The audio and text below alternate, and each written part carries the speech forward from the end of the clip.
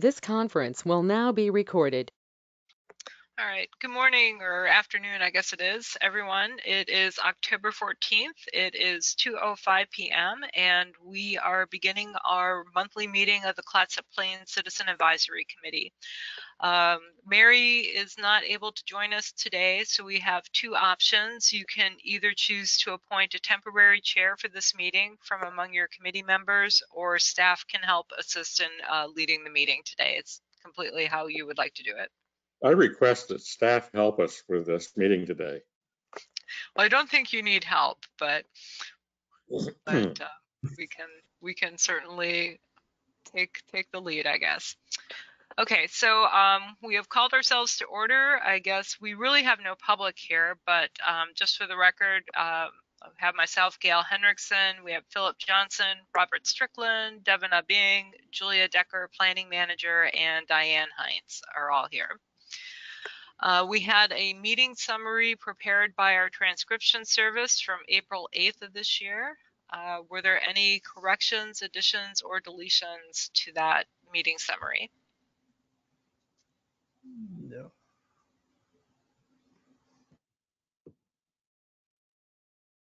No. Okay. All right, so hearing none, we will accept those as presented. So our next order of business would be public comment. Julia, you're kind of only our only public member today. Do you have any comment or input?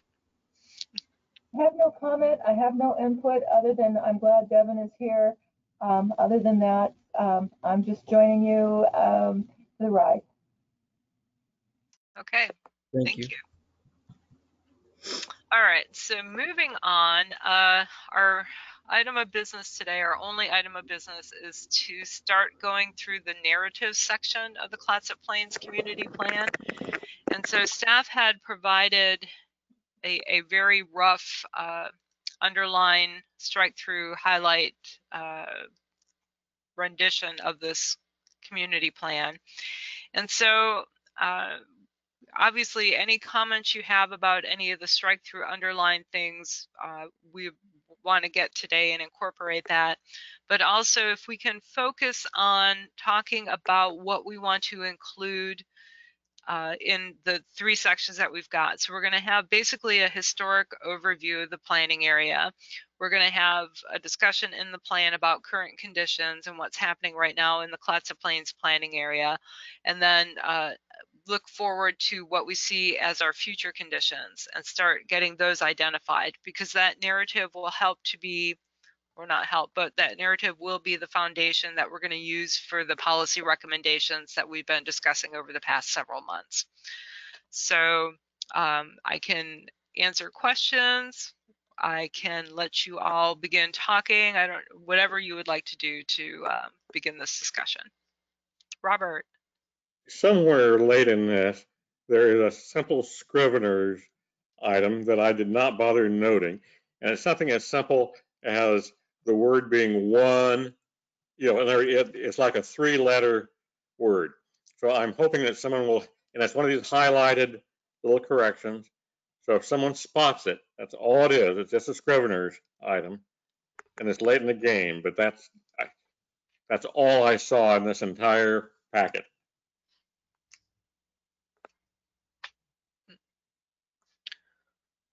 Well, Robert, since you're off mute and you started the discussion, so and you all have a lot of history of the area, obviously. So, I mean, when we look at this and thinking about where we are now in the next 20 years moving forward, what items do we want to highlight?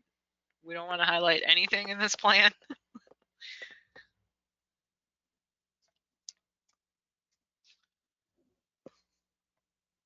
Okay, well, let me see if I can. Can you scroll down, Gail, and so I can remind myself of what the...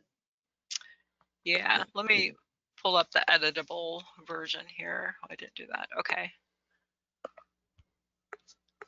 So it starts out basically with an introduction,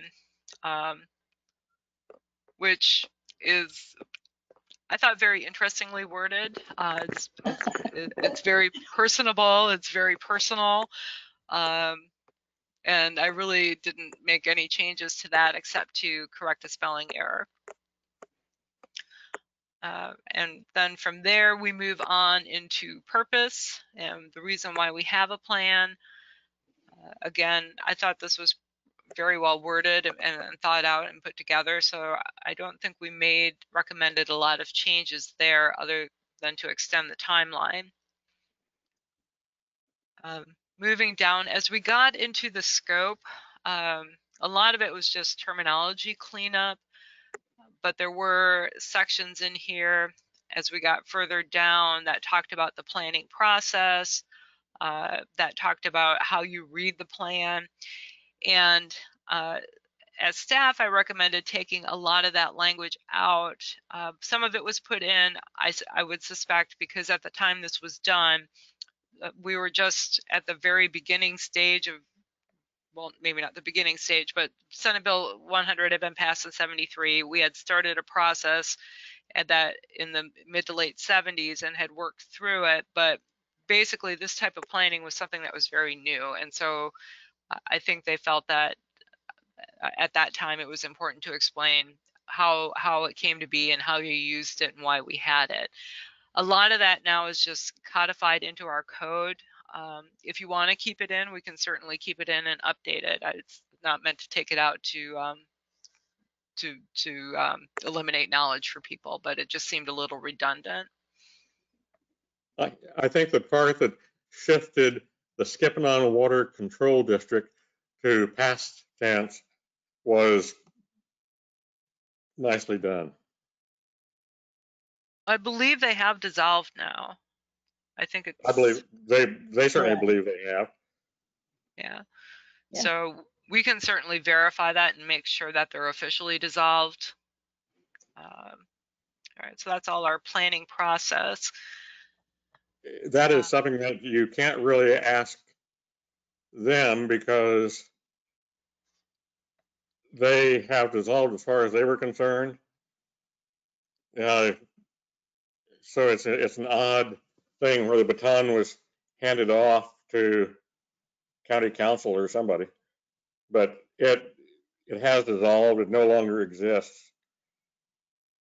They turned the money over to the county, and they really had no other assets except maybe a roll of fencing and a lock.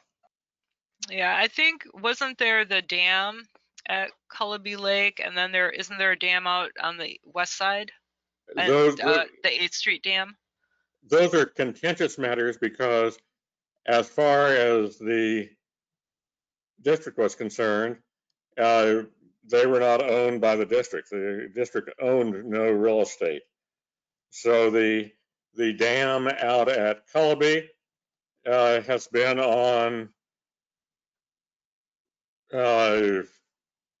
land that, whether it belongs to DSL or the county, that's for the county council, and DSL sure as hell doesn't want it, and the county doesn't either. But it sits on public land in both cases. You know, but it was never real estate that was owned by the Skipping on Water Control District.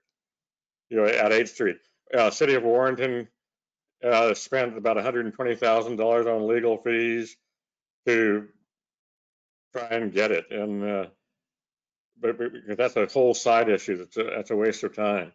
The district never claimed it, but the lawyer that Warrenton paid about $120,000 to still tried to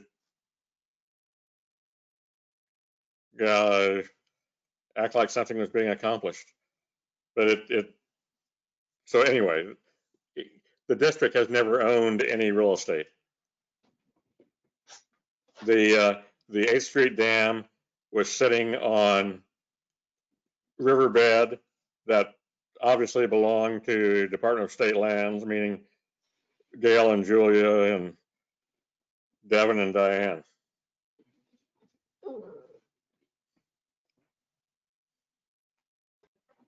But not you. and Robert also. But it was never owned by the district. It was, but it was something where Warrenton sought control of it. But there's no need to sue the district to obtain it because the district never owned it and never claimed to own it. Hi, Don. Benicio. Hi, Don.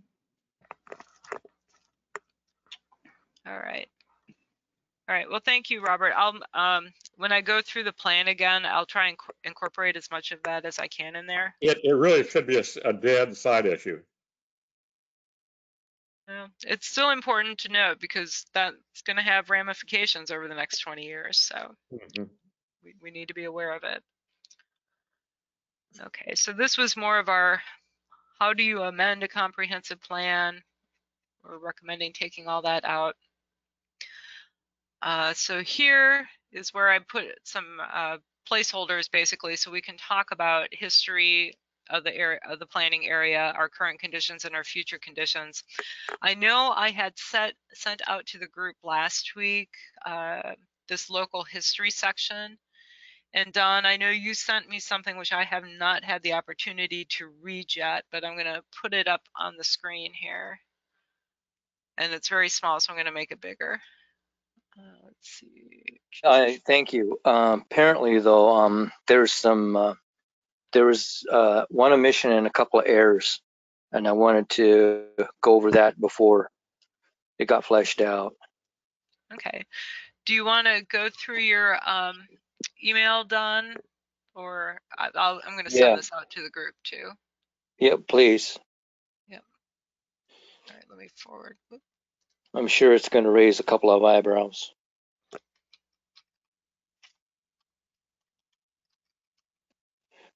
Yeah. Bear with me here. Sure. This was a collaborative effort from Councilman Devin Abeng and Chair Tony Johnson and myself. All right, go ahead, Don. Let's see here.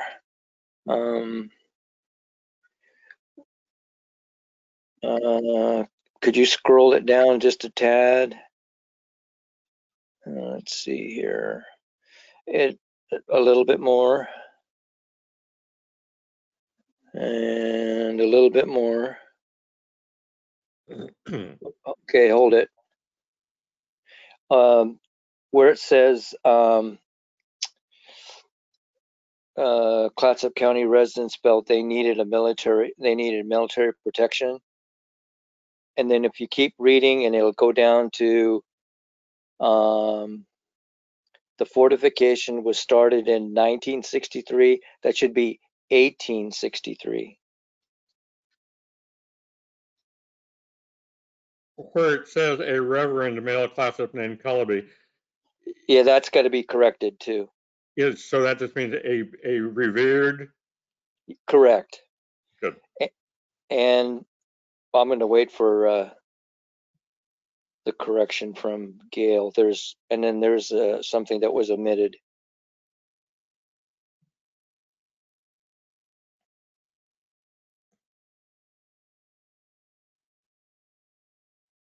Spell check sometimes kills me. Mm-hmm. Yeah. Oh, you went. Did you correct the 1863? Oops. Yeah. Geez, 1863.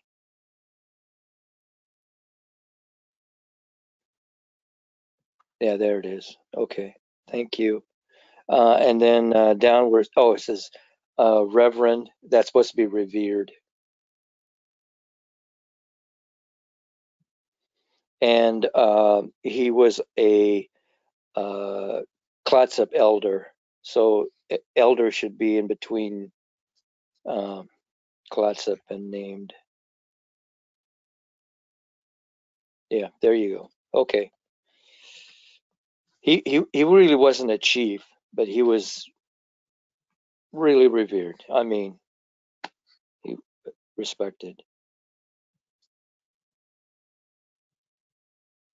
From what I gathered, the head shaman was the chief there at passed from smallpox. Was the village that's mentioned up there in the vicinity of the Boy Scout camp? No, that's just from the practice of the Euro-Americans building over village sites. For instance, like Wana, underneath Wana, there's 2 layers, and then the village site on the first layer. And then the same for the Coast Guard station at a place called Point Adams, Adams being named for one of the sergeants of the Lewis and Clark expedition. Anyway, that point, which was a launching area for the bar, so to speak, that was the first village site. And underneath it is Nia Keeluk village, the first one.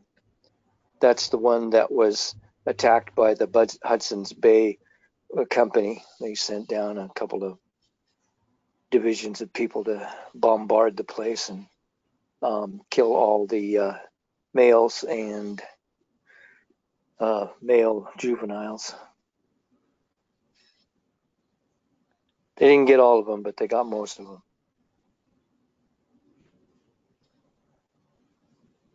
And that's the only corrections that I could see. I don't know, I may have.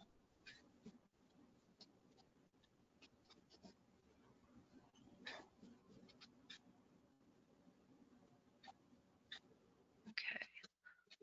So I did send that out to everyone. I know you probably all haven't had a chance to read it, but between now and next meeting, if there's anything that stands out that we need to discuss at our next meeting in November, we can make sure that's on the agenda. Thank you, Gail. No, thank you, Don. Okay, so it looks like your history, and this has gone through the cultural committee as well. Yep. Okay. So we've got through the 1920s here, and then so is there something in addition? So Don, it looks like your history sort of tapers down a little bit after the 1920s. What do we want to pick up after that period and include as part of the history of the Clatsop Plains? Because obviously a lot's happened since the 1920s as well. I'll get back with Culture Committee on that after this meeting. Okay. Thank you. And see if there's something else that we've missed. And I have a sneaking suspicion one of them is going to be Tansy, but we'll see. Okay. One of the items obvious to me is around 1905, the Carnahan Ditch was dug from Colby Lake down to around Perkins Road to drop the water level around 3 feet to improve to do 2 things. One, to transport logs from Colby downstream, but also to make this more usable as farmland, because before that, this entire area between Perkins and Colby would flood in the wintertime. And I think you can probably find in the county assessor's office, cartographer's office, old maps showing all this area in the wintertime as being flooded, over around Hawkins. So anyway, what I'm saying is the big event following about 1905 was totally changing the flow of the Neocoxy, for one thing. Instead of flowing down to Wahana or Neawana, it changed the flow down to the Skipanon. You know, it basically, all of this was extremely flat, and then the whole drainage pattern changed from what had been the case in Lewis and Clark days to opposite. You know, and that would have included how the Chinook traveled from Clatsop Plains down to Nahawanda Estuary. You know, it changed the direction of Niacoxie Creek. Instead of going north and horseshoeing through Camp Riley, and back down through Sunset, you know, through the parade ground and down through Sunset Lake and south to Gearhart, it flowed the opposite direction. You know, drained it all toward connecting with the Skipanon River. You know, so basically the Skipanon River was not down here where I am. It was simply flat land. And then they dug the Carnahan ditch to drain the area about 1905. So Robert, did that end up opening more grazing land on the Yes, plains? it did. Okay. Yes. That was one of the objects. Well, it was, and it also just weird things like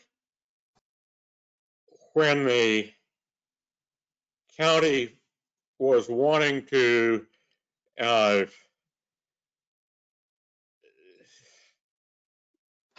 do some remedial work to get to score points to turn it back into duck ponds and so on. I'm talking about in 2014. They ran into, well, gee, you can't scrape this back off and turn it into duck ponds. You know, in other words, I don't mean to sidetrack, but the county was promising to turn this land in front of me into big duck ponds, ending in 2014. And what's his name? Young cartographer was involved in that. And that project, we were never told you weren't going to do it. You just stopped the project. 2014, 7 years ago.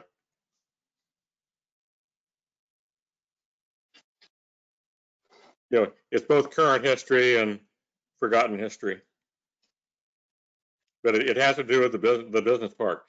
At one point, the county was stoked on filling wetlands at the business park, and this was meant to be an offset to the county's filling wetlands at the business park.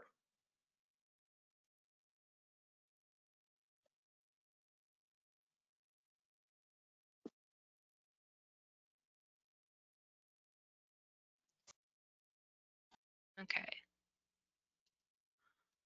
All right. What else about the history of the plains do we want to include? We know there's been a lot of farming. When did Camp Riley come in? Oh, Philip, do you know? Say that again, Gail. I'm sorry. Oh, when did Camp Riley get built on the Clatsop Plains? As far as I'm aware, I'll double check. I thought it was 1927. Okay. Camp Clatsop, or Fort Clatsop, excuse me. Yep. Something else obviously huge was the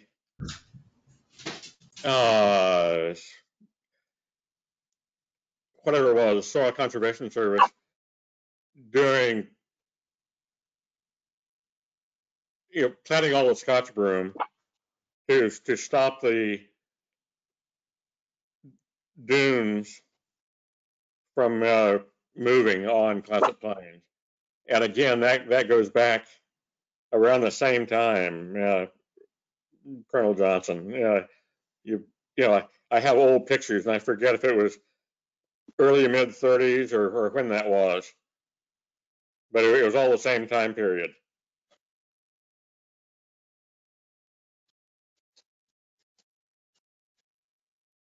So thinking about some of these historic things that have happened, what kind of impact did it have that is still reverberating today? One of them was the beach enlarging to the west, or was it receding? And I guess that had to do with the jetty, for one thing. But for not that long ago, the landowners farthest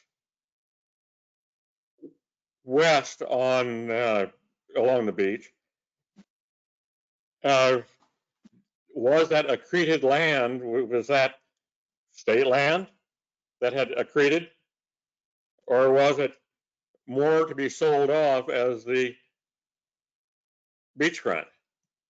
So it would depend on whether or not you owned it, but certainly there in Surf Pines, there were those who successfully said, hell, this is my personal accretion. That is not public land that has accreted.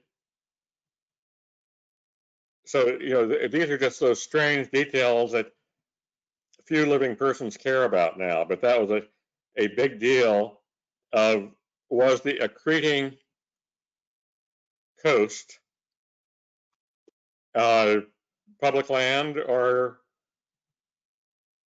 did the lucky beachfront landowner suddenly gain another strip of beachfront lots to sell off?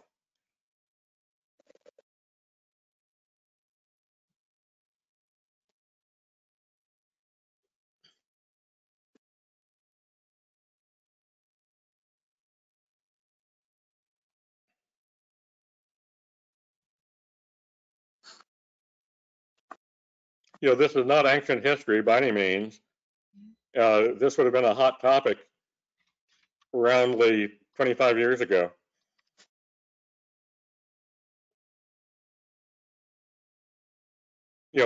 People whose names are on those roads, who were the developers in Surf Pines. Okay. And then that switch of, and here's, I guess, where Tom Horning comes to play. Is it accreting or going away? Do we need to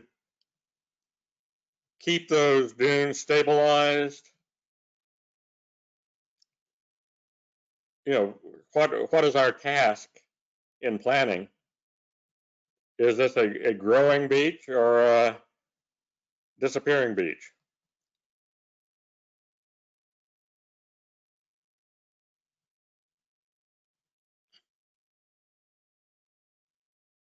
Okay, so for the sake of argument, if it's accreting or eroding, either way, how is that going to impact our planning area over the next 20 years? What issues do you see arising depending on whether it's accreting or eroding? Places like Linen-Weber Estates happen to have been built as the no-build zone fence was disappeared.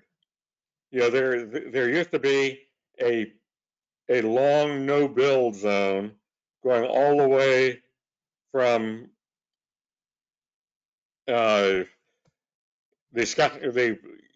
from Camp Kawanalong south.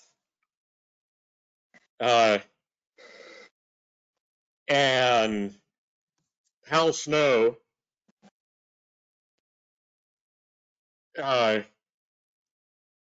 they were hot topics. Yeah, what's his name? The county commissioner who helped the north end of Sunset Lake go to the country club, Joe Backinson, probably remembers. I think he's still alive. Probably remembers some of that story because he was certainly hoping, along with the fellow Ricky Schroeder, who was wanting to do golf courses, a world-class, whatever that category of golf course is, it's done in Scotland. Wanted to do that on Clatsop Plains. They really didn't want to see that go to the federal government north of Sunset Beach Road. But it's not ancient history, is what I'm saying. And I've forgotten the vocabulary that properly describes that kind of golf course. A links Destination course. resort. Links. Yeah, Absolutely. that's what Sunset Golf Club Country Club is right now. That is a links course. Yeah. So. Yeah. But that's the only kind of course you can really build that close to the ocean. Yep. Is a links because of the conditions that surround that particular area. So Well, it has been a contentious topic from when Bill Barons was county manager, and there was plenty of effort to, by some people to build a links type course on what then was county land. In fact, there were, I think Ricky Schroeder, he was trying to pay something like $25,000 to have the first right to build one up around Delora Beach. So this isn't ancient history. These were the dreams of people on the cusp of death. Goonies, you mean? We're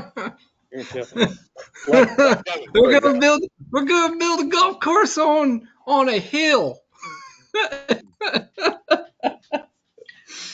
So, speaking about the dunes, so let's talk a bit. We've seen, well, not we because I wasn't here, but you all have seen a lot of growth and development, especially houses.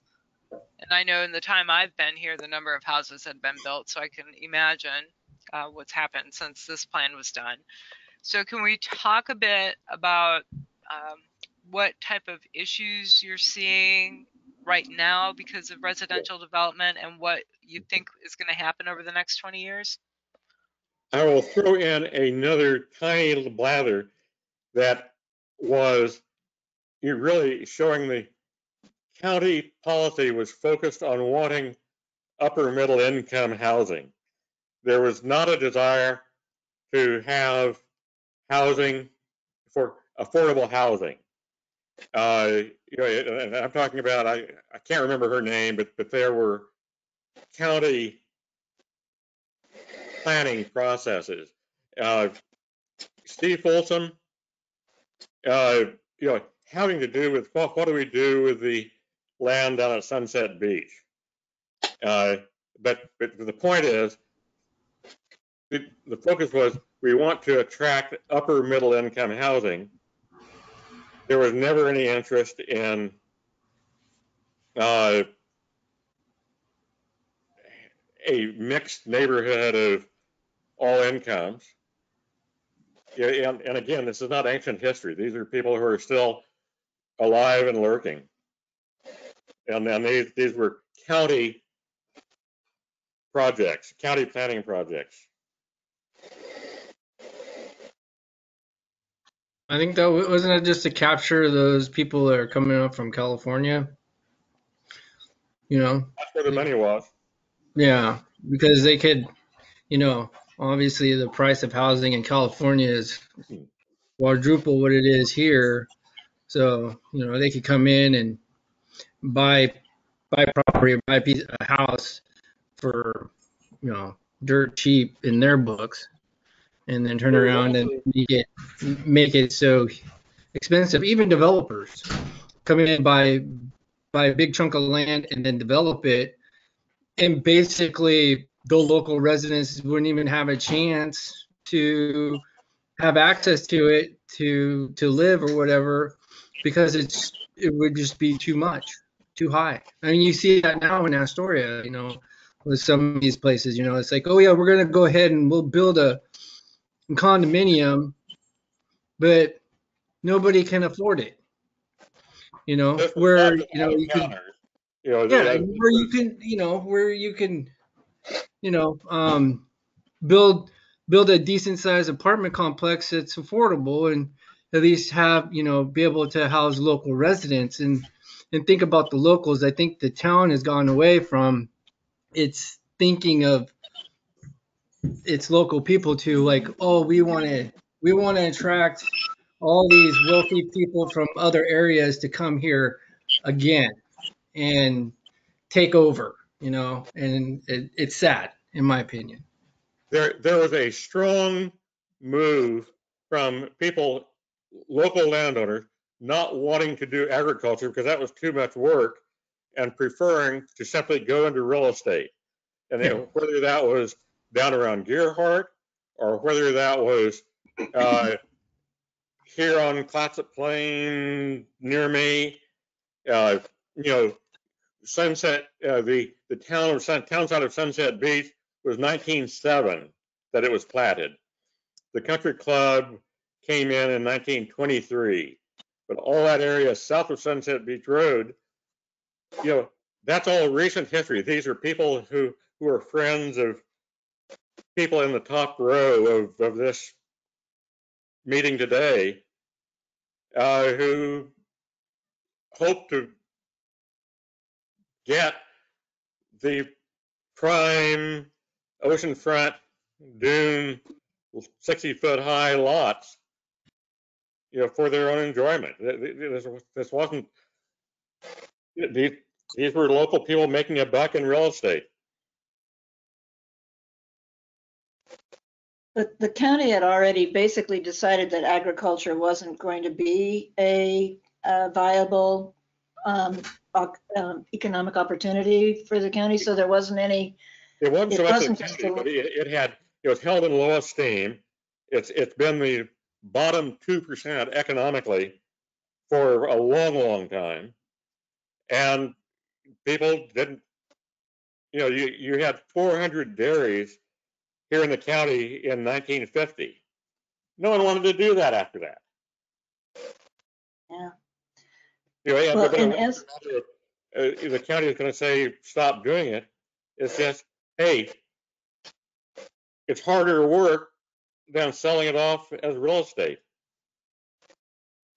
Yeah, without any support or encouragement or subsidy, that's true. And that was the position that the county had already established as its determination for this area.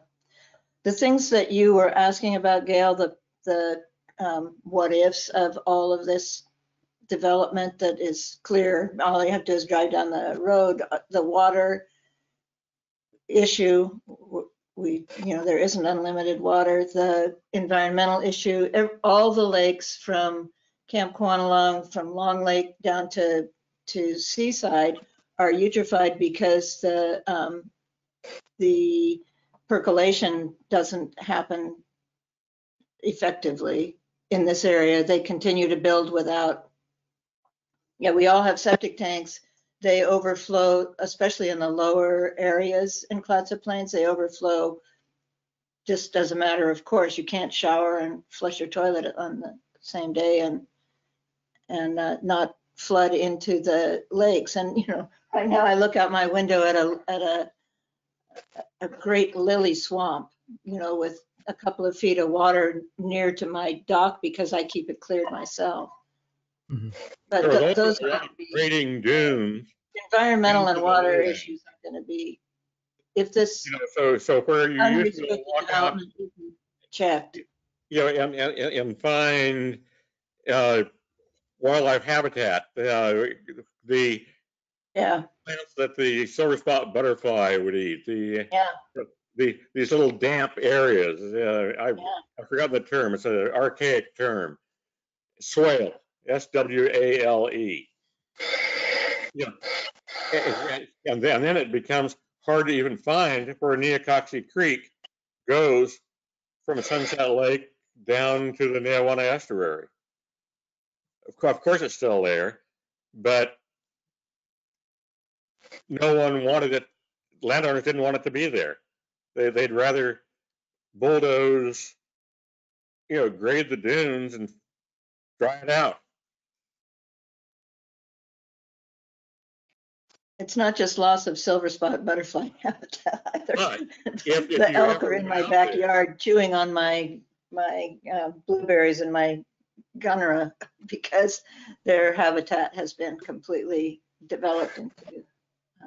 And that's a big thing there too, is the the elk and deer, as expansion grows in the area and development occurs, they start to lose their habitat, their areas of grazing gets diminished, and then therefore it's then force them to to move further. I mean, shit.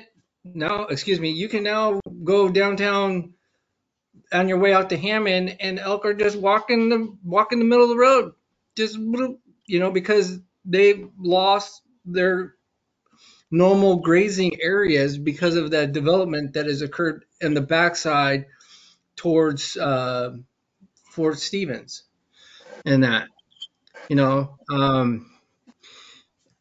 then sorry. there were trade-offs done, of which Colonel Johnson is aware, so that Camp Arlia didn't have to worry about the word silver spot. So there'd be trade-offs that involved Nature Conservancy, and just so it was no longer an issue, that it was settled matters. The silver spot larvae didn't get to sign the agreement, but at least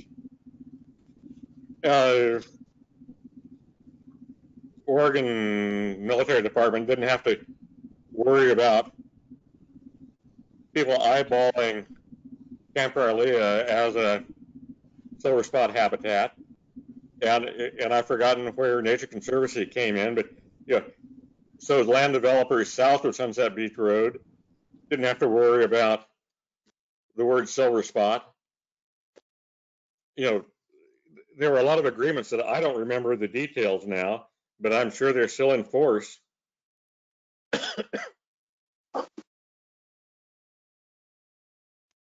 Okay, so Philip, would you like to talk about any of this and offer your perspective on this? I think I can, hopefully you can see me. Okay. The only thing I am familiar with, we've had some, with some range modifications or repairs of sustainment. Can you see me, Gail, or is that working? No, we can hear you, but we can't see you. Okay, I guess that's probably better than seeing me anyway. Oh, there we go. So I know I've had recent conversations with, let me close this, we got helicopters, probably a great time to have that conversation, but I have Coast Guard practicing today. I've talked to Jim Arnold, and we've had some conversations about in the silver spot butterfly and all habitats here that are on Camp Rylea. And part of that is what we've been talking about is the overall management. So one thing that we do here that I can speak to when it comes to any habitat is that we do coordinate. If we're going to dig, if we're going to make any changes, even if I want to, remove a tree because it's now a hazard, that's coordinated with environmental. So I can say that we just don't go out and start digging holes and making ranges and doing things without a coordination with our environmental folks. And to be even more specific, if we are going to do any type of digging, if it's over 18 inches, we have to have somebody there from the environmental department that is qualified to make sure that if there anything is found, that we stop, it's cordoned off, and we take the right procedures. So I hope that helps a little bit. I can't go into detail as Mr. Strickland goes into, but I can speak to what I have to do as the site manager here to ensure that we are, that we are maintaining habitat. And so at one time, I believe, long before I came on the scene in the 1990s, I came here once, and there were some areas near our rappel tower that you had no access. But it's my understanding now that the butterfly, the silver spot butterfly, that's no longer an issue here on Camp Riley. I can't speak for all of Clatsop County and to the team that probably knows more detail than I do. So I hope that helps a little bit. I think it's great, Colonel Johnson, that you exist as part of this process. Because you are the responsible authority, and it's great to have you here rather than just talking into space. There are funny little things like over near the Officers Club, the riparian areas along the water there, where obviously for a long time there was no effort to maintain riparian vegetation. Not a hot topic. Yeah. And just like the ducks and geese know where Neocoxy Road is, but it's always been a little strange. No, we still really need parade grounds because we're still kind of caught in 1812 maneuvers. But the ducks and the obviously there's a lot that you have the power to enhance, and I am not ragging on you. I think it's great that you're present, but there's a lot that can be done to enhance the environment. And one of the things, I'm not ragging on you. I'm grateful you're here. Oh no. No, it's great to share some of this, sir, because even now we just finished an environmental study that ensures that all the wetlands are, when I say managed, that they're not reduced. They continue as they are. We've actually located an area that's north of me, north of where I'm sitting now at the headquarters on the north end of camp, which is identified as training area 8, where we're going to begin planting trees. So I cannot, it is very clear to me as the site manager that anything I do involves environmental. How we manage spills, if there are any here. We just passed our environmental inspection from an outside agency from within Washington, D.C. I don't know if that gives anybody a level of comfort or not, but we have passed everything here. So I just want to make sure that all of the members of this board and the community, we don't take this lightly, and I never have taken it lightly. I'm a big fan of the elk. I'm not a big fan of the elk I know we're part of that elk consortium, and that's been ongoing, but big fan until they show up and they leave all their business in my front yard, but it's still nice to see. You're, Can I ask you? Out there, you know how close you are to being glowing dunes. The Scotch pines burn easily. There isn't any real soil buildup out there. There are these things where I'm on your side. There's this ancient history of areas called Devil's Bowl. That was all glowing dunes out there, and not a great deal has changed from those days. And no one wants to see your pine forest turned into glowing dunes again. No, sir. Okay, Diane? Oh, I wanted to ask Colonel Johnson how his management area plans to mitigate the noise pollution from Camp Rylea, which is becoming, it's untenable for those of us who live here. And it's also becoming recognized nationally as, not Camp Rylea's, but noise pollution in general, as a contributor to every kind of illness, mental illness, physical illness, heart disease, on and on. So I'm just wondering if Camp Rylea has a plan to mitigate the pollution that they're now perpetrating on the local area. He's going to fix it, Diane.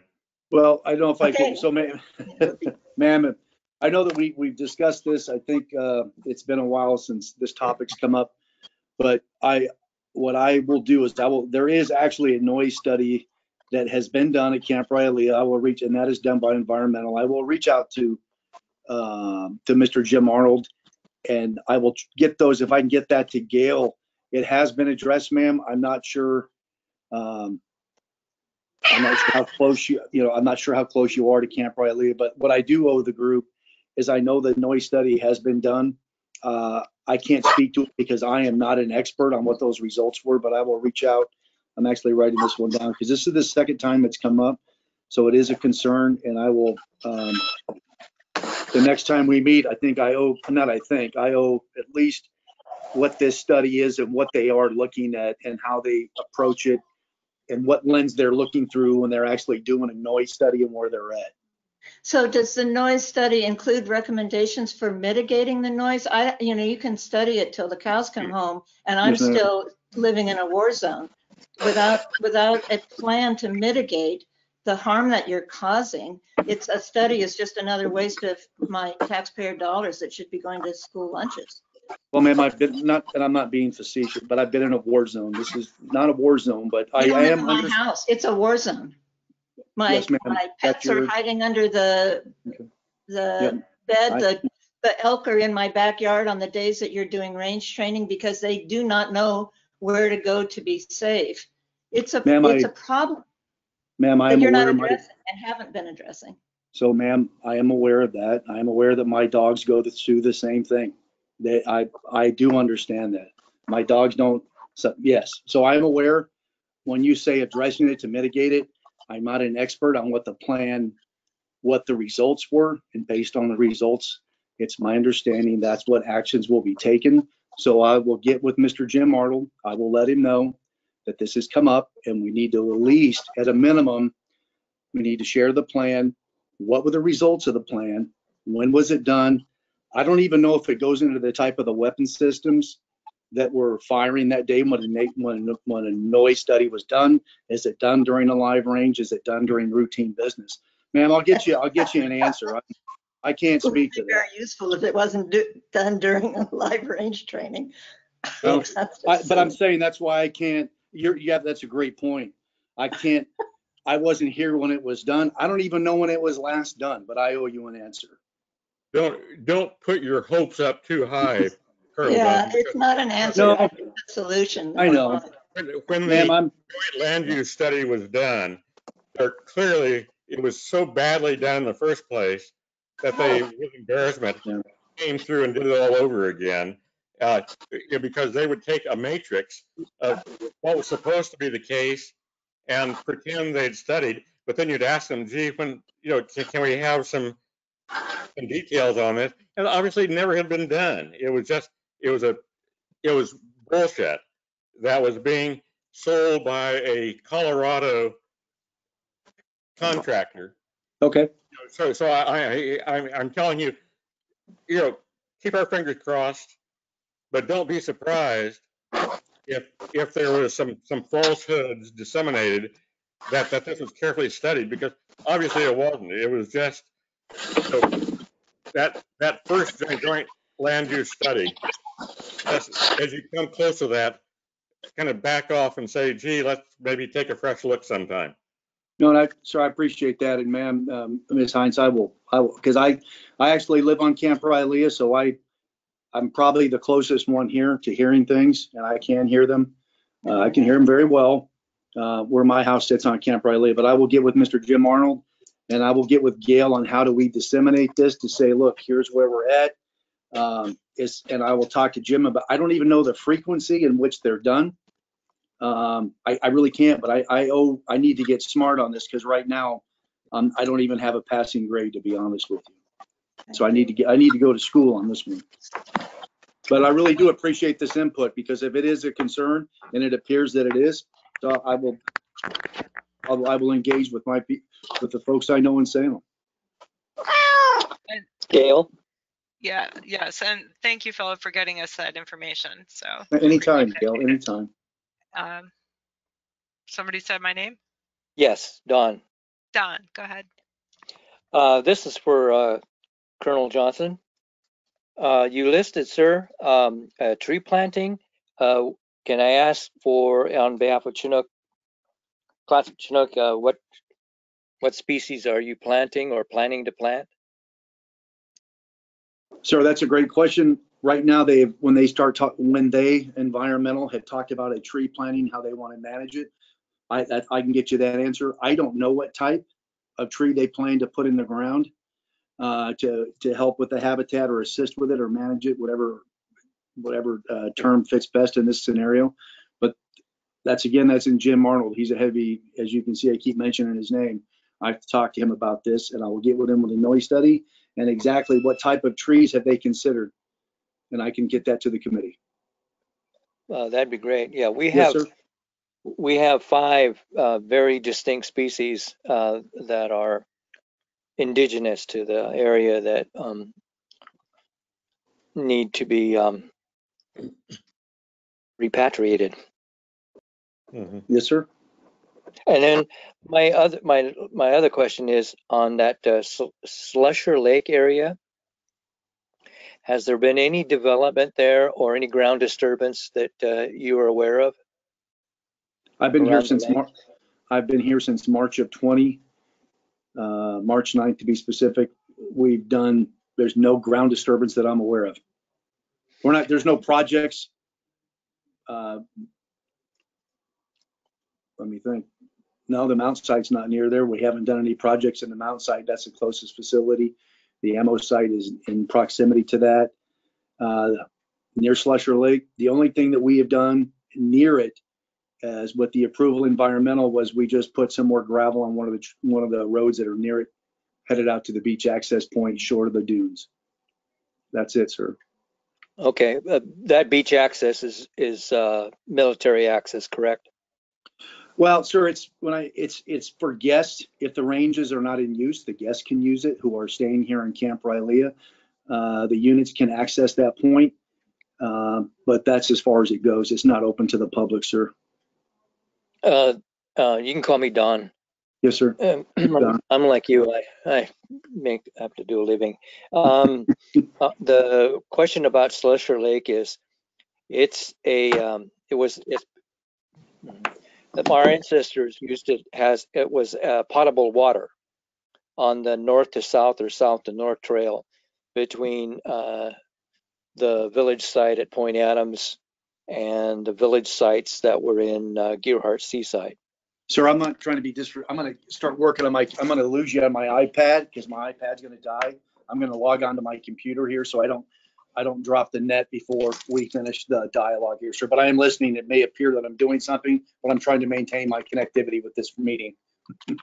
The main concern is inadvertent discovery, because that was utilized by our people, that lake, particular lake. Yes, sir. No, there's been no. I've been out there and paddled with my kayak. We're not building, and there's no plans to build anything out there. As you know, right around Slusher Lake is the I'm having the estuaries or the wetlands. Now I finally get the wetlands are surrounding that. We have no intentions of building anything out there. Okay. Well, if there was any inadvertent discovery of yes, sir. tools, things of that nature, we would hope that Camp Rylea would contact the Chinook Indian Nation.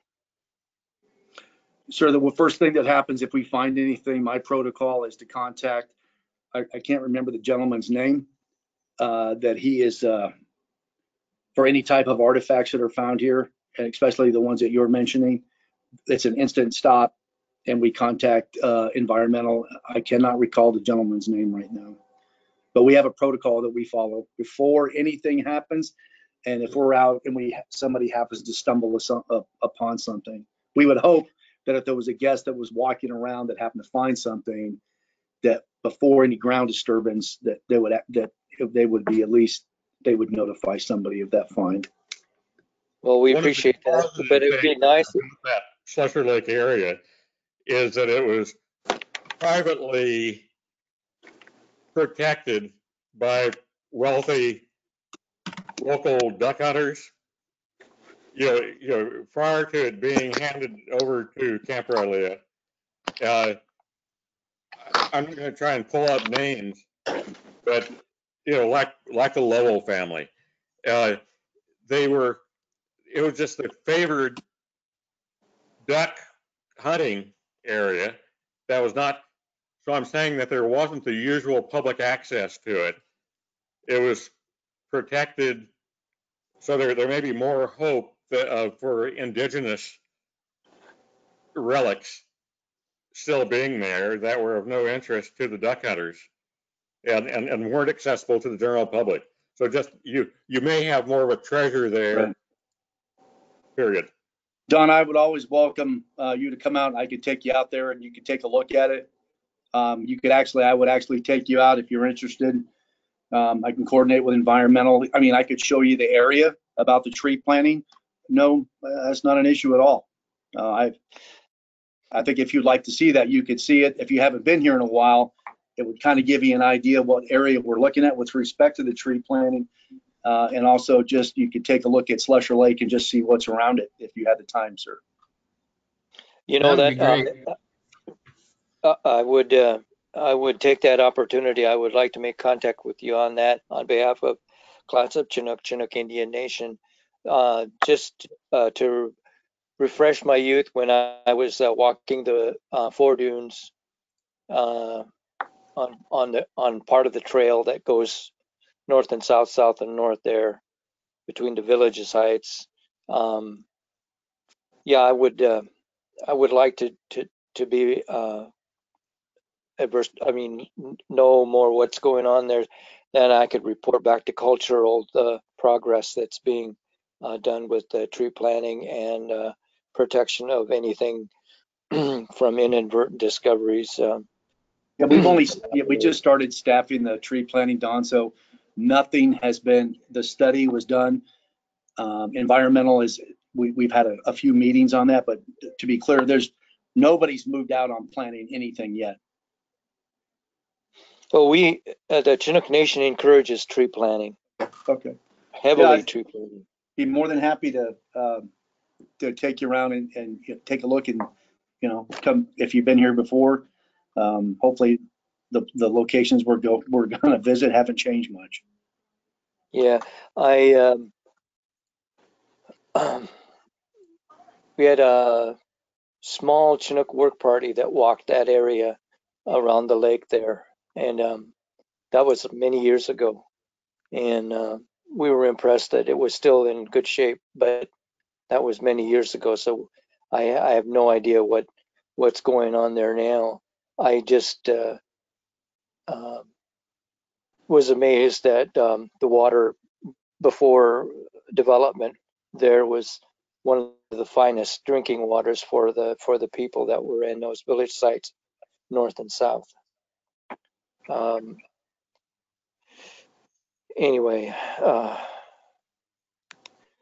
it's good you're taking care of the lake.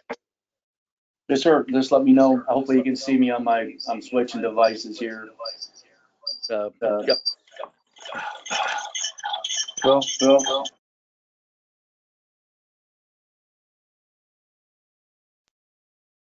Okay, no, sir, I was able to. God, this is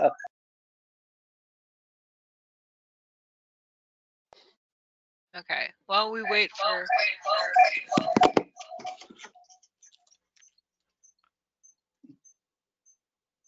Any other big picture concepts of what has changed on Clatsop Plains in the past 100 years.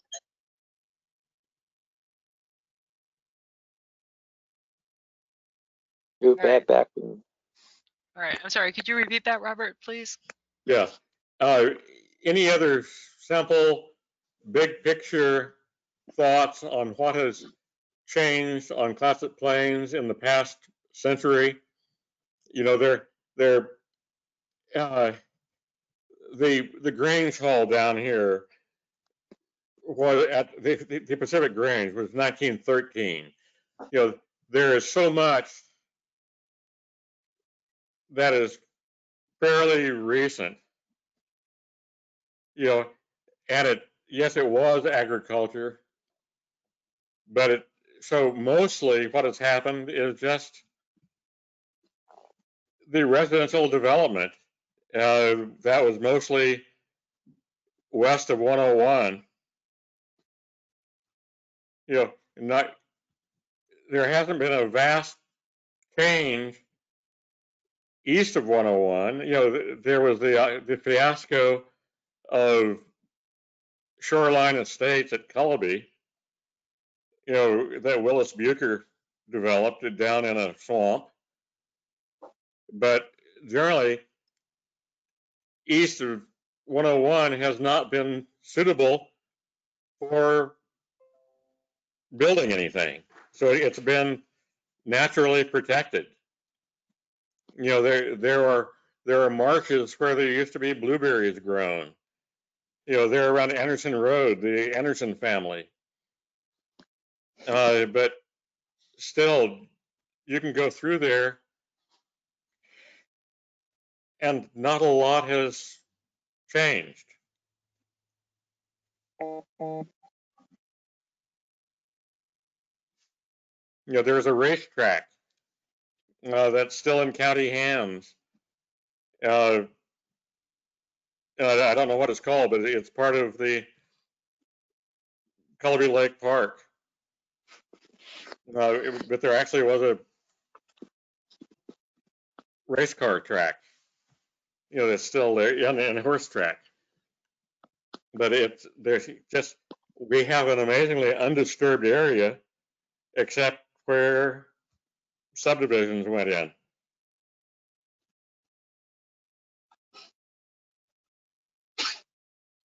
And that's basically because we have mucky land. I'm not sure I know what that means, Robert. Broiler mucky peat. Lucky. I thought you said lucky. Okay. No, okay. no, but we're lucky to have mucky land. Okay. All right. So we've got about 47 minutes left, and I want to focus a little bit of our time on what issues and challenges we're seeing moving ahead over the next 20 years in terms of our land use issues. So I know we've talked a lot about what's happening now. We know we've got concerns with the water quality and environmental quality. But what if you all were to look in your crystal balls, what are you all seeing happening over the next 20 years? Traffic on 101 being hellish, and no one wanting to say what is enough. You know, like when we were trying to decide, and this goes back to Colonel Johnson graciously. Anytime we were trying to figure out a transportation plan of how to move all that east of 101 traffic, Camp Arlia really did not want it to come out at a stoplight at Patriot Way and 101. You know, so we wind up where we still have extremely hazardous here at Sunset Beach and 101, and I don't see that fixing itself.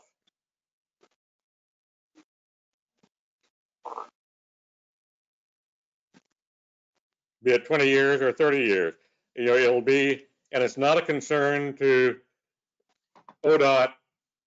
The focus is still on the Willamette Valley, and that ours is kind of a self-regulating issue. That you get to the point where someone gets crazy enough to pull out at Sunset Beach onto 101, and you wonder, where is their brain?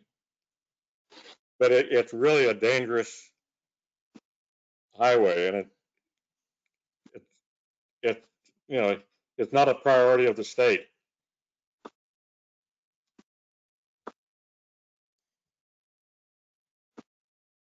Hi, this is Julia, and I'm just going to chime in real fast here and remind everybody that the Clatsop Plains actually extends all the way down to the Cannon Beach Junction. And so we're focusing a lot on the north end, which is great. I was also going to mention the aquifer probably still needs to be part of everybody's discussion, but the Clatsop Plains actually extends on the east side of Highway 101, past Seaside, past Gerhardt, and all the way down to the junction. So I don't know if there are any things in that area that anybody wants to discuss or look at, or if that comes into the transportation issues or anything like that. But anyway, I'm just throwing it out there to you. Thank you, Julia.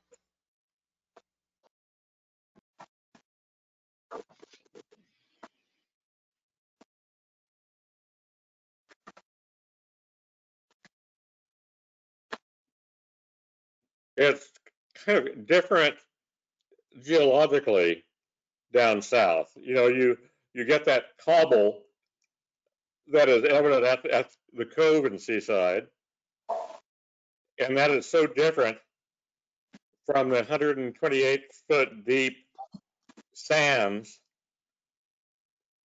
that are under me right here. So as to how we think of Clatsop Plains geologically is worth ongoing consideration. To me, obviously, to the east, it begins at the bottom of Clatsop Ridge. But from north to south, it's more curious what plains are. There's vast areas that no one has ever walked because they're marshlands. The Mackey family properties east of any development, it's curious land. And again, I'm no first sea. Kill the first sea. Yay.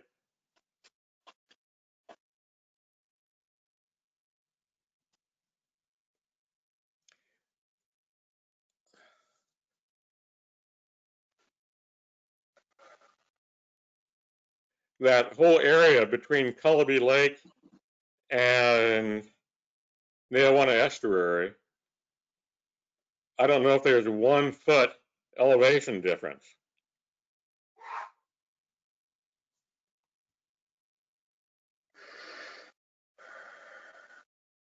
It's often been very hard to see it where the Continental Divide is. At what point does water flow north from Cullowhee Creek, and at what point does it flow south to Seaside? It's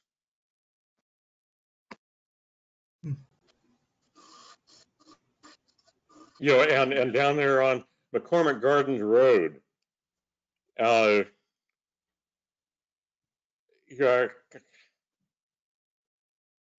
is such a marvelously swampy area. I remember looking at a house one time out there, and there was only one little tiny area around the house that had dry land. Everything else, there was water in the winter that would come, that would almost drown it all. Okay, Diane, I see you've come off mute. Did you have something you wanted to say? Oh, thanks. Gail, it was so long ago, I can't remember what it was. It, we could just move on, except that for the future conditions, I think we should also concentrate on what Robert brought up initially, affordable housing, which is, I think, critical to the survival of this. And then the environmental issues involved in development, which for some reason the county doesn't seem to enforce the existing environmental conditions. So, you know, I don't know if you can build in some kind of monitoring and enforcement of if you manage to get the environmental stipulations. I don't know if you can build in monitoring and enforcement, because what we have now is should be sufficient, but it isn't because it isn't enforced. All right, so Diane, can you give an example of what the county's not enforcing? Yeah, I'll give you an example. The people who bought the property next, this is very personal, so, you know, just because that's what I know, but it isn't limited to this example, but the people who bought the property next to me built what looked like a California McMansion. They mowed down every standing tree and blade of grass, and they have an acre, I think it's an acre and a quarter, and they just flattened it and put in like a golf course kind of grass with fountains and, you know, just, and all of that. And they cut, oh, I know, they cut all the branches off the trees along the lake because the branches of the trees interfered with their view. And so they, you know, they made multiple environmental non-permitted violations, and they just did it, and there were no consequences to them. Yet the beach and dune overlay zone here required no removal of vegetation further out than 20 feet of the residential structure, and they went from, you know, probably 50 feet down to the lake, to the water's edge, and then they cut down half the trees and they unbranched the other half of the trees. And I called many times the county planning commission to complain about the county commission to complain about the multiple violations, and it was, you know, well, it's already done, big deal, nothing we can do about it. So that's the kind of monitoring and lack of monitoring and lack of enforcement of the county's of the existing environmental protections, and then the existing aren't sufficient, obviously, or we wouldn't have eutrophication of the waterways from the Pacific Ocean to Seaside, from the lake to Seaside. The dunes lakes, the parallel dunes lakes are all filled in now with plant growth, and that's a result of septic overflow, which also wasn't monitored initially when the buildings went in, when the development went in, and then hasn't been mitigated since then. So I'm just full of complaints today, but Okay. All right, Julia, I see you're off mute. Did you have something you wanted to say? Oh, I was going to just mention the cranberry bogs that are on the plains. And if anybody wants to, you know, consider those, I see we're talking about the filling in of the coastal lakes, and we're talking about environmental protections. And I just wanted to make a plug for the agriculture that we still enjoy, especially those cranberry bogs, which are unique. So, and I just wanted to comment, maybe it doesn't matter, but I just am very intrigued by the fact that the Clatsop Plains includes part of the headlands on the south end of Seaside, which is Tillamook Head. I just really find that intriguing. I don't know how that ended up being that way. And doesn't have to be a conversation for today. I'm just curious, and maybe somebody remembers, Robert. Um, how did we end up with that landscape unit? It intrigues me, that's all. But I did want to put in a plug for the cranberry bogs.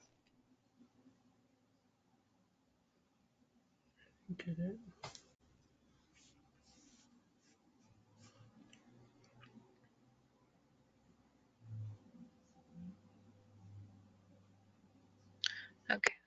Okay. So, Devin, did you have something that you would like to add to our future conditions or things to think about, maybe under current conditions or anything? Or Don? Yeah, I do. Traffic. Yeah, Highway 26 into Highway 101 heading north, you know, and south. As I see in the, my forward thinking in 20 years, I really, without any kind of lane improvements or widening of the Highway 26 or alternate wraparound through Seaside, and that I just see a congestion nightmare that will plague us 20 years down the road. Especially like during summertime, as more people, as Seaside develops more, as the area around in the Clatsop Plains areas develops more, as well, Astoria can't really develop anymore, but I just see that the congestion is going to be just unreal, and it's already unreal right now. I mean, you could sit on Highway 26 getting to 101 Junction for an hour to move 18 feet. And then in the wintertime, it floods. And that still hasn't been corrected. Well, we're gonna just repave it, maybe raise up the edge just a little bit, but that doesn't solve the flooding. And then all of a sudden you get a high amount of rain, boom, flood going outside, outside of Seaside. Those things that are known issues really they need to be a priority, moving forward, I think, because it's just a headache. And then when you sit in that traffic, or when you have to, and there's no way around, there's no way to get around to avoid, then you get unhappy people. And then those that work in the fuel stations and stuff like that have to face the brunt of angry people who've been sitting in traffic for over an hour just to go, from one end of town to the other end of town, or, whatever, And so that for me is,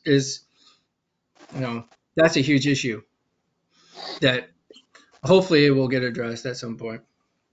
I'll go ahead and expound on that, on what Devin was saying. That flooding would be between the Relief Pitcher Tavern, or whatever that amusement park is next to it, all the way to Beneke Creek. And it sounds like, it looks like a frequent repair job, and dumping money on top of money that's been washed away. It doesn't make sense. There was discussion about making it an elevated road, somewhat like a low head bridge from one end to the other, in that Beneke Creek to the Relief Pitcher area. There's some examples of that over there in Pacific County, where they were low fields where they put a bridge over an area. I think it's in Nacelle. Anyway, there's got to be that should be addressed before somebody gets killed again. Just for the discomfort of Devin, I have, for a 50-year period from 1969 on, was involved with the stakeholder advisory committee for the Camp Riley to Delmore Loop section of 101.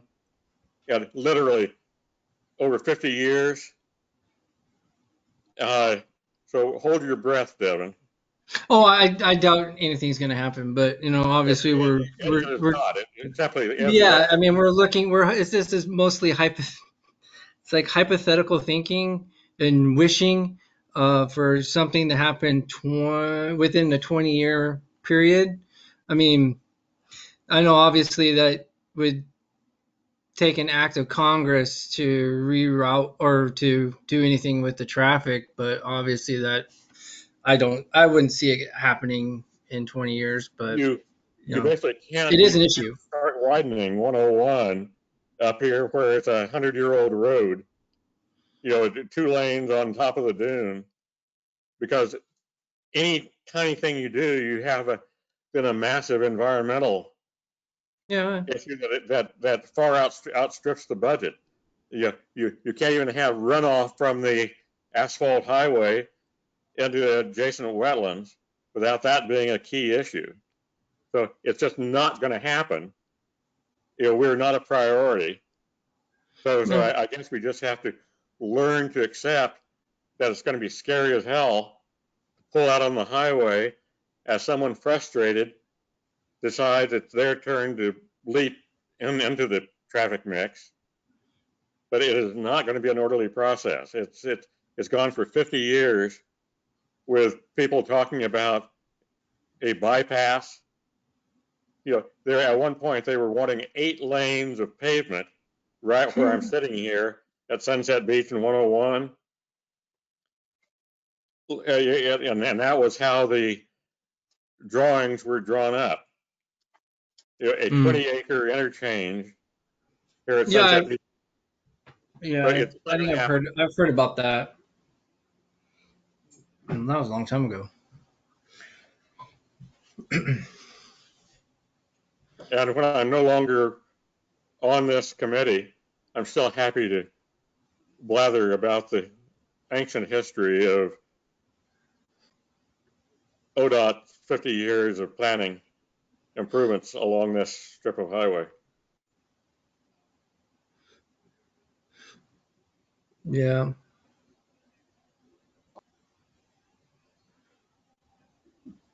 Okay, Don, do you have anything that you want to add to our list? No, I think we already spoke about our concerns about the elk herds.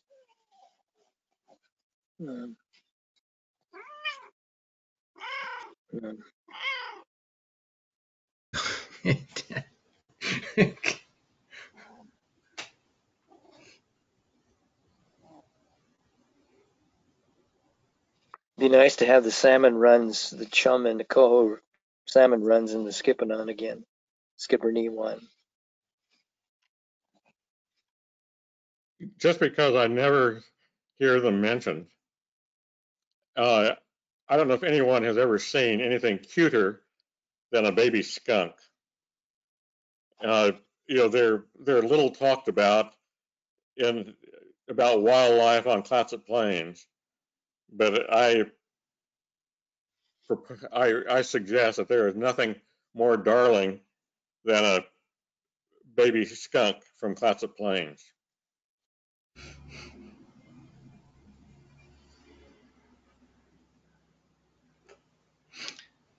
All right, Philip, how about you? Do you want to add anything to our future conditions list? No, I think I do agree with that traffic, and that's as Robert mentioned, that's going to be a lifelong pursuit. If you're not a priority, then you really have to wait your turn. No, what I've got for me is reaching out that I can assist with from the chair I sit in anyway, with the environmental, reaching out to environmental with the NOAA study. Don, look forward to hosting you out here.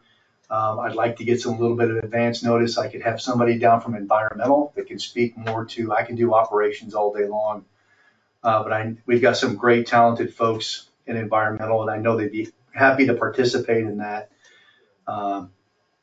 So outside of that, no, Gail, but thank you for the opportunity to provide input on this document. Okay, thank you. All right, so let's move off of this topic for just a moment. With the corrections or deletions or additions or anything else that's in here right now in this very first draft, do we have any other items that we want to pull out for discussion at this point?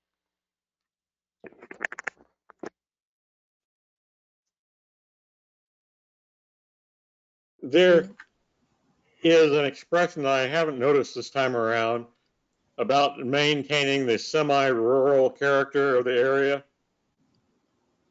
It's in there. I I'm not trying actually, to slow down and saying, so the other half of semi-rural is semi-unrural, and kind of what are we hoping to have? Is it like half a city?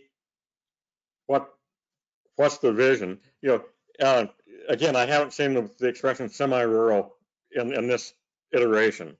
it is in here, Robert. Good job.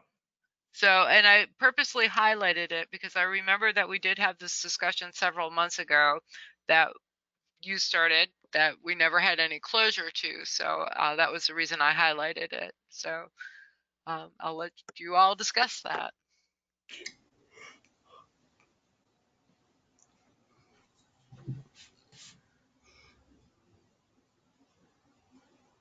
I mean, do you think the Clatsop Plains is still semi-rural? Do we want to try to define it? Do we just want to say it's not that anymore and pick a new term? I guess I would like to hear, like it'd be nice to say, gee, what population is too many? It's never talked about. So how urbanized have we lost our sense of going through the beautiful country? So the bucolic Clatsop Plains.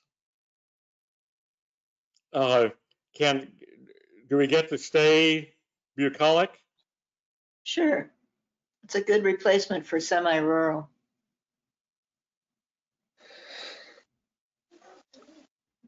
Yeah, I don't think that semi-rural is any more applicable, considering the development that is going on there by Robert there, the dunes subdivision.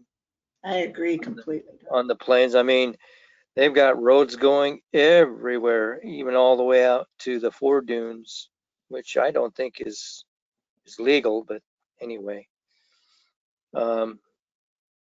Yeah, there's going to be 1-acre houses there all over the place.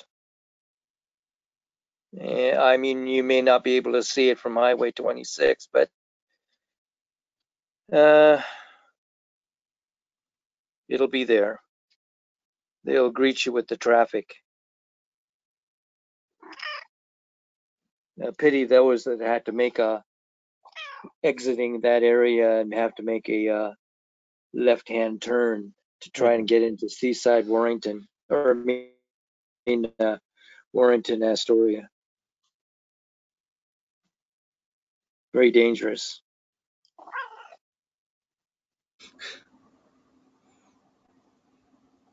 So if you're not semi-rural, how do you see yourselves? Spurging or spurg? Slurb. Slurbing?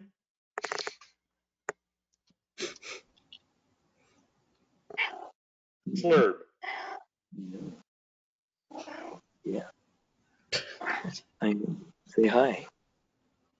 I know. Oh, don't do that. Arcadian?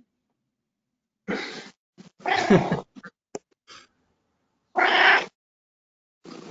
that again, Diane. Huh? Oh, I said Arcadian. Oh. It means semi-rural. Ah. No, I'm just kidding. Does it? Julia's here. It means country life. It means non-urban. Rural, rustic, or pastoral. especially suggesting simple, innocent contentment. I think maybe if we use more psilocybin, we may find an acceptable solution. Can't we just take out semi-rural and then define it the way you've defined it on the next line down? Don't say semi-rural, but describe it as open spaces and blah, blah, blah. You have to get down to it. You have to scroll down a little. You hurt my leg. There you go. Keep going.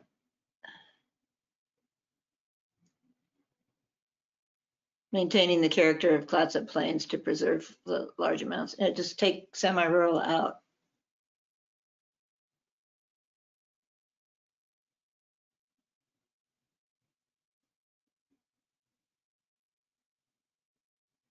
Is everybody in agreement with that? The formerly bucolic character. Or just leaving maintaining the character of the plains to preserve the large amounts of open space. Mm-hmm.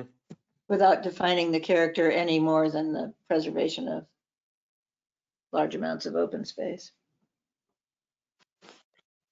So kill semi-rural and just maintaining the character of the Clatsop Plains. Yeah, just kick semi-rural out of that sentence. Right, but then what is your character? And if you're losing your semi-rural, do you still have large amounts of open space? I mean, Well, that's the point. That's the The point. character is large amounts of open space. Which isn't necessarily, even as Don just pointed out, true. Those large amounts are shrinking rapidly.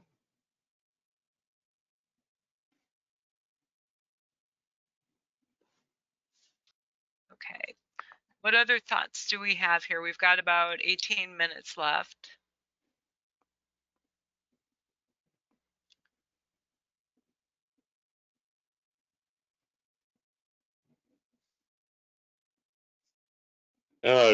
Do we dare, instead of saying semi-rural, maintaining the rural character of the Clatsop Plains? Yeah, that would be more Aspirational? that would be more aspirational, right? That would be more aspirational. That's what we would like to maintain is the rural character of the plains. Okay. Any other thoughts about that one? Anybody opposed?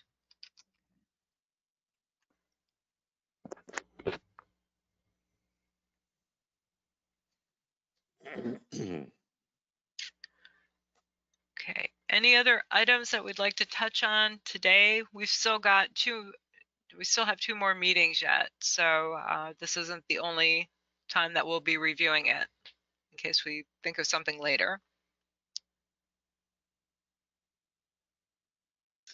So, Gail, are we looking at the whole plan now? Yeah, and Okay. I believe,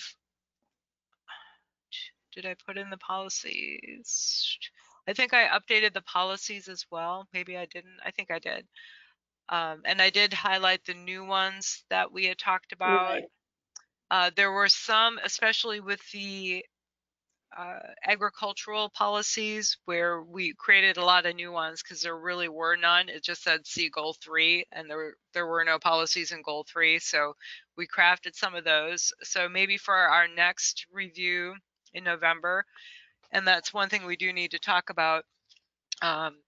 For November, we will need to reschedule our meeting because it is November 11th, Armistice Day or Veterans Day, depending on your generation.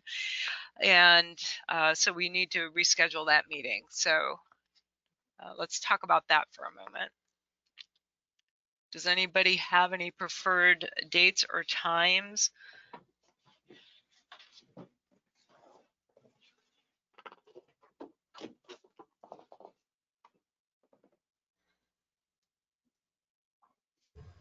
Well, the day before would be okay with me, the 10th. Oh, Okay. what's your calendar like though?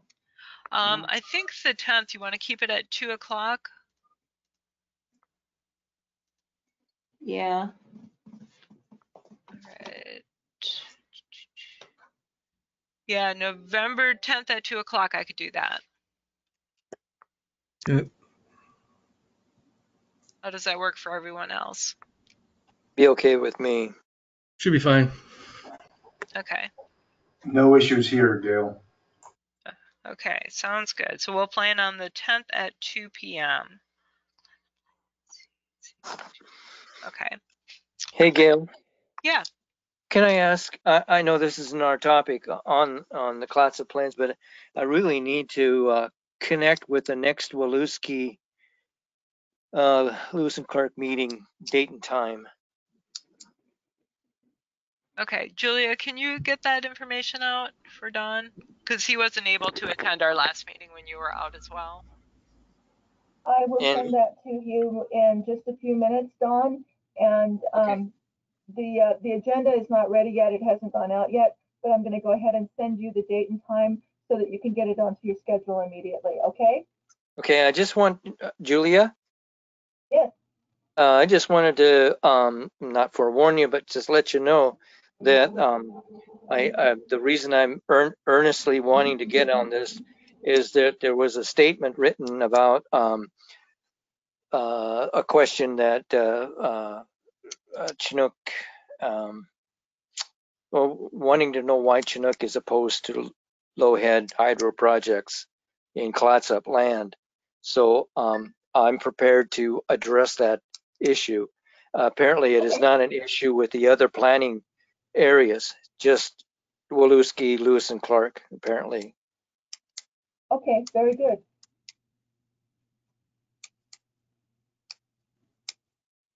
In Thank you. case I am terminated with prejudice, I will hope to see you as a member of the public in November. What? In case I am terminated with Oh, I'm sorry. Okay. on October 27th, I will still attempt to be here as a civic, doing my civic public responsibility. God bless you for that. Thank you. And we will welcome you back. So. All right, if there is nothing else immediately pressing for today's meeting, we can go ahead and adjourn. We'll be sending out the next agenda, which will have incorporating our comments from today and a more cleaned up, polished draft to look at in November. And we'll do another look through it then. And in the meantime, if anybody has any questions or comments, and Philip will get some information from you, and I'll disperse that to the group as well. If there's nothing else for the good of the order, I declare us adjourned. Can Yeah. I ask a question, Gail?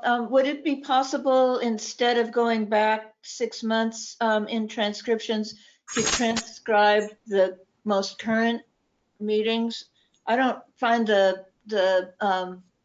I don't find it useful to review meeting notes from 6 months ago. I don't remember what it would be. To me, it would be a lot more useful in our current process to have what happened at the last meeting and not what happened 6 months ago. And I know there's a backlog, but it just doesn't make sense to me to go. I don't care what happened in May. I just care what happened this month. Okay, I can see, Diane, if they can do that. I can't make any guarantees. Okay. And right now, staff just doesn't have the time to take on the meeting summaries. So that's the reason we Yeah, I get that totally, but I don't see, to me, it's not useful to go back so far when we're really coming right up to the end, and what we're dealing with is continuous from month to month right now. So it would be more useful in our next meeting to have this meeting's summary than to have May's summary. Okay, I will reach out to them, but I can't make any guarantees on that. All right, just a suggestion. Okay. Okay, bye. All right, thank you, everyone. All right, bye.